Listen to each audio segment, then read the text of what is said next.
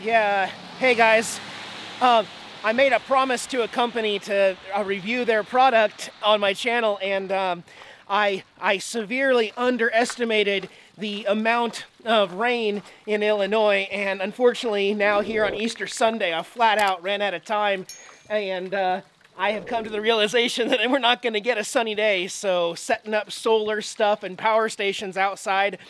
I do apologize to the company. I've been incredibly patient, but we're in Illinois, and I don't know if you've noticed on my channel, it rains more than anywhere on this globe in Illinois.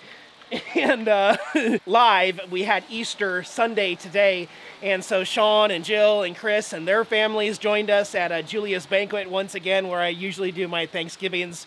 It was awesome food: chicken, mashed potatoes, hot apple cobbler, and I didn't have to cook. Nobody had to wash any dishes in our group. We just got to enjoy the company of others and then skedaddle and do our own thing. And my thing was my last chance to film this video outside, and instead I can't. You want me to tell you about the rain? You want me to tell you? I better not.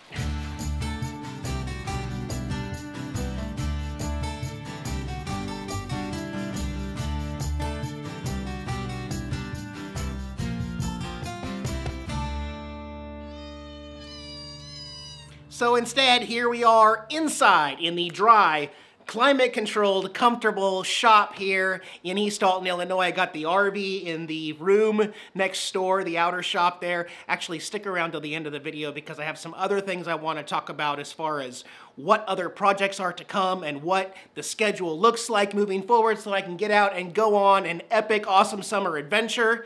Very excited about that, but thank you for joining me, guys. I will be uploading this video with some Nomad internet. You'll find a link below in the video description if you are still looking for an internet solution. However, one of the last things that my RV doesn't have is solar, and this today could possibly be an epic solution for solar. Guys, I present to you the brand new, never released, except I think Dave's RV life probably beat me to the punch yesterday.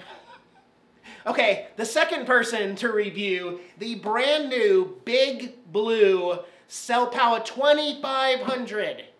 Yeah, guys, this is a 2500 watt power station with 6 outlets on the side right there. It's also got the charging port right there. It's got 2 fans that are going to push out the air on the other side. 2 fans are taking in the air. There is a lot of airflow going through this monster beast. It is rated for 1,800 watt hours of lithium storage in there. And like I said, up to 2,500 watts of running power, which will run every arcade in this room in case the power goes out. On the other side right here, we've got the solar input, the DC input. If I take a step back, see what those guys are right there? 1,200 watts of folding solar panels. 1,200 watts. Each one of these folding solar panels is 200 watts of solar. 1,200 watts. That is the equivalent to all of the solar that is currently on Miranda right now. That is a lot of solar. We're going to talk more about the panels here in just a minute. The main focus here is the BigBlue CellPowa 2500, okay? All right, so getting her started up, you can see we've got this nice color screen right here in the top left corner. You can see it says CO2 saved. That's since I turned it on just now, so 0 grams of CO2 saved. That number will continue to climb the more you use it. There is an AC button to turn that on. There's a DC button to turn that on. Little green icon down here will take you into the settings page where you can make some other adjustments, turn on the GPS function, change how much input's coming into the unit, everything like that. Of course, your big color screen here giving you the percentage of battery life currently available. As I said previously, this guy is brand new, so fresh that, oh, it hasn't been released yet.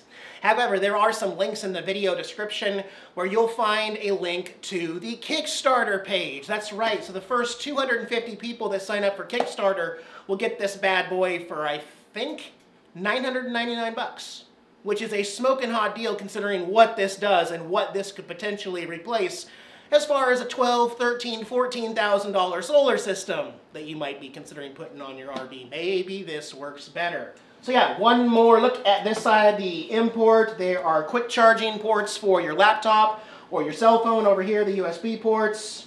It's also got DC input for charging. Okay, so there's 3 ways to charge it, right?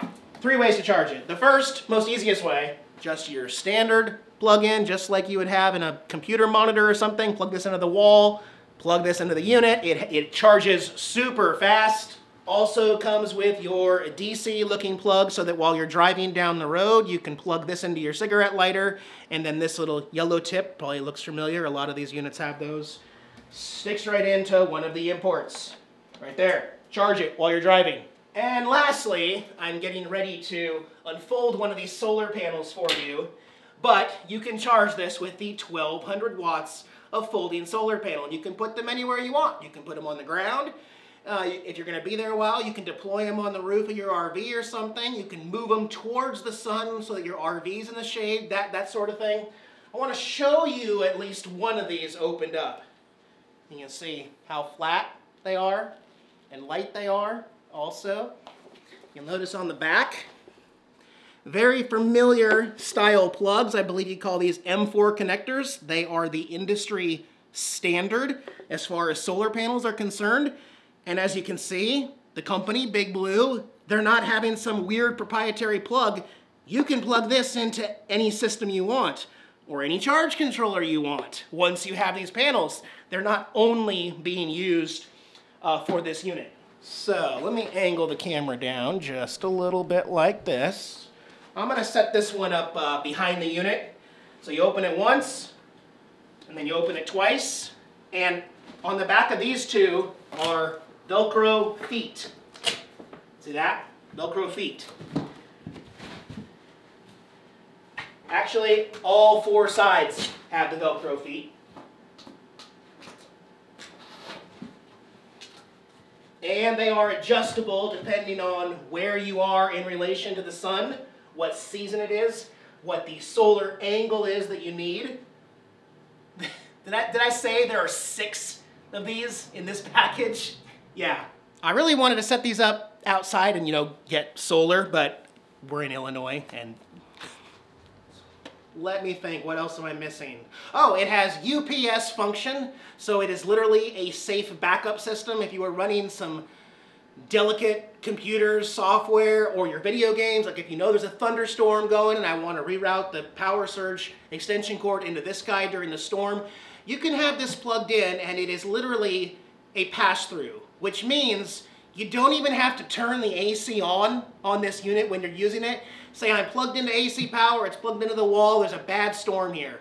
I've got all my arcade games running through this unit right now, but if there's a power outage or a power surge or an electrical surge or something like that, these games are being powered by this through pass-through, which means the cord that's plugged into the wall is going to send some power to this, but it's also going to go through this safe system and control all of my delicate electronics. I don't know how delicate they are. They're antiques, most of them, but so pass-through charging and pass-through use as well as the UPS function. How heavy is this guy? I don't have the specs, but somewhere on the screen I will magically tell you exactly how much this portable unit weighs. 2 hands on it. I'm gonna guess this sucker probably weighs 55, 60 pounds. It's still pretty heavy, but it has 2 really comfortable handles. Let's see, one-handed. It's a lot of weight to pack around, but it is portable, okay? Well, more portable than some of those generators, right? Hang tight real quick. I want to deploy all 6 of the panels and show you what those might look like at your campground. Oh, but before we do that, the kit also comes with all of the MC4 wiring that you would need in order to hook up all these panels to the BigBlue. It has all of their plugs on the end, but remember what I said last time?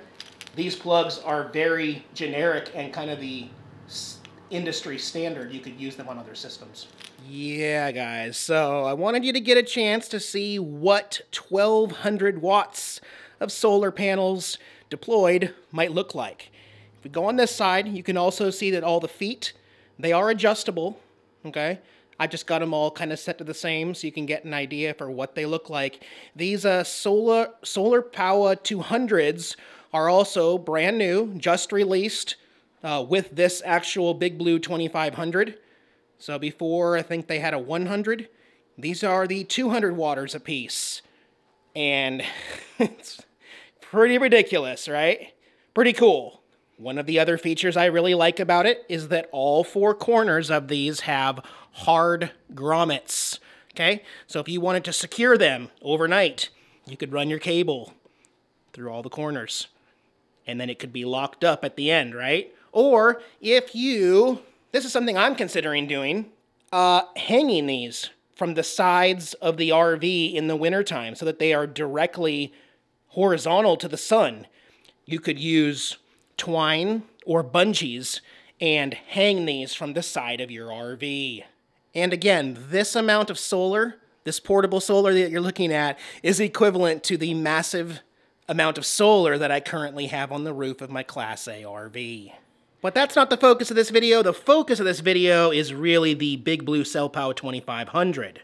So because I've gotten this question before in similar style videos, I've noticed that a lot of people want to know what will it run and how long will it run it. Well, I'm not one of those channels. I'm not going to go grab every single appliance I have and plug it in and then show you that, look, it operates a coffee maker. Look, it operates a hair dryer. Look, obviously, it's going to operate those things. It's up to 2,500 watts. I can't think of anything in my entire RV that it won't run. Yes, it will literally run an air conditioner, especially with a soft start air conditioner like Miranda. It's only going to pull 1,300 watts. It's not going to surge because of the soft start, so it's going to really only pull less than half of the capacity of this. You could run 2 air conditioners. So yeah, it will run a lot of stuff, and then you will eventually need to recharge it. Or like I said, you can be charging it while you're also using it. Here's what I'm going to do. Watch. For this demonstration, I'm going to set the BigBlue right here on the sink. Okay? I don't think this unit is waterproof, so that's why I'm not going to be doing this outside, but also I just don't want to be outside in the rain anyway. So let's pretend like we're gone from Illinois. We're anywhere but Illinois right now, and there's beautiful sunshine. And okay, the BigBlue unit is outside in the sun, just enjoying the sunshine and fresh air, right? Maybe you've got some solar panels deployed, so you're also giving it some power input. This is the plug for my RV. It is a 30 amp plug for my RV. I'm going to use this little adapter. I'm going to plug my RV into the adapter, which gives me a normal 120 volt looking plug. And then I'm going to turn the unit off first. Going to plug my RV into the BigBlue and then turn it back on. All right, RV is plugged in. I'm going to turn on the AC power here. And in just a moment, my RV is going to ask for some power. There it goes. It just clicked on. There's some information here in this corner. Let me get you a little closer. Right there. So it's telling us that we are asking for 75 watts. That's it right now. Because the RV is fully charged right now, it's just running the converter right now. So 65 watts. It also, up here, it says 17.2 hours. That H is hours until empty. So if we continue using the same amount of power with my RV, it will last 19, now it says 20 hours. It keeps going up a little bit because we're asking for less. So it's kind of cool. If this were being plugged in, or if the unit were being charged with solar, this might say infinity, right? If you're only asking for, let's say, 600 watts in the RV, but you're bringing in 900 in solar, you have infinite amount. Right now, I'm not charging the unit, so we only have 21.5 hours remaining. Let me go turn on the air conditioner in Frida, and we'll see what changes.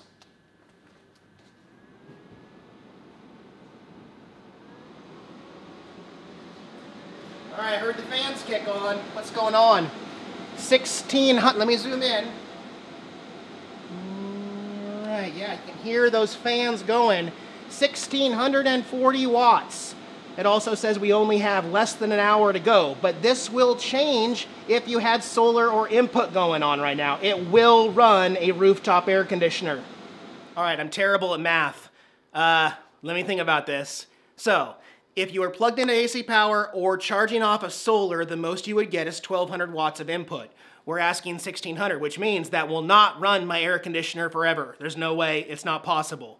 But these units aren't really meant to do that. They're not meant to have huge, massive surges for long periods of time. It's meant to get you by for camping. It's meant to trickle charge. Bottom line, I think it's a cool unit. I understand why it has to be so heavy, but if you look at comparable models that have 1,800 watt hours or 2,500 watts of power total, this unit is actually nowhere near as big as those. I mean, I hate to say a company right now, but there are some other companies that weigh a lot more for that size in comparison, and BigBlue CellPowa 2500 is one of the lighter ones in its class. It's true. So, in the meantime, I guess we can go camping. Well, not camping, we can go boondocking with this system. We could bring the solar panels if there were just gonna be a break in the rain this week. Anyway, I want to thank BigBlue for sending that out to me. Remember, there is a link in the video description where you can get the 2500 CellPowa for $999 if you join them on Kickstarter. And anyway, I just want to thank the company for sending that out to me. It's going to go to great use here on the channel. So Frida leaves the shop tomorrow. Let me show you one thing. One little teaser so you'll stick around and watch my next video.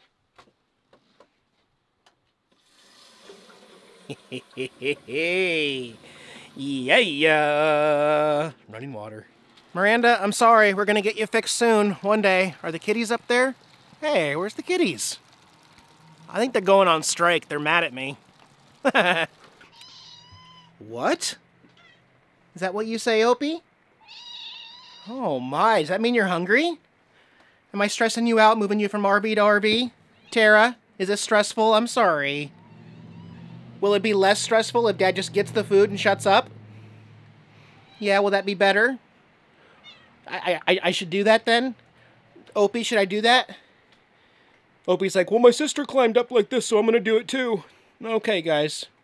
Yeah, I need to give Miranda some love. It's really strange because it's like having 3 homes right now. Like, literally going from Miranda, mostly. You got the other RV that I'm loading up and working on, and then you got the shop. And so if I'm, like, looking for one set of keys for the motorcycle, I literally don't even know where it's at. And it's not pleasant inside Miranda right now with all the projects going on. I need to simplify things. So, I promise you, I already have half a video made of more updates on Frida, so my next video will not be a product review. It will be literally tearing into Frida and making her work for the road, okay? So thanks again, BigBlue, for sending me the product. It's going to be really helpful on the road. Again, link in the video description. I did forget one thing. The unit has an app available. I'm just not an app guy when it comes to that. It is available if that's something that interests you for the product. Just wanted to mention that because it was in my email. It is currently does not work for Apple devices though, so I could not show you that. They are expected to add iOS capabilities in the app soon, like within this month. But anyway, if you want to be, and the other thing was, it's the first 300 people. First 300 people that join them on Kickstarter will get the unit for $999. I do not know the actual retail price after that campaign, however. But anyway, yeah. So, see you Wednesday or Thursday. Okay, guys? Bye-bye.